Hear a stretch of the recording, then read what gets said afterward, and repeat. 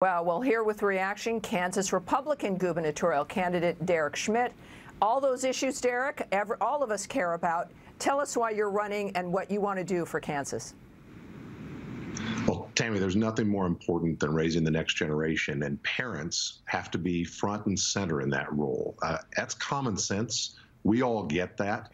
But here in Kansas, we have a Democrat governor, Laura Kelly, who has walked in lockstep with the Biden administration's radical agendas on education.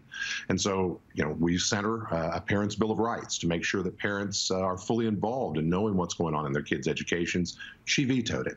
Our legislature centered Fairness in Women's Sports Bill to make sure that we don't have transgender males competing against our girls and women in competitive sports, denying them scholarship opportunities or just the thrill of victory. She vetoed that twice. So we can do so much better here in Kansas, and we will in our administration. Derek, I have to say, this is, of course, what we've seen across the country, parents wanting a say, demanding to have a say, refusing to give up their rights. And, of course, when it comes to these races, it resonated in Virginia. It's going to resonate in Kansas. It resonates in California.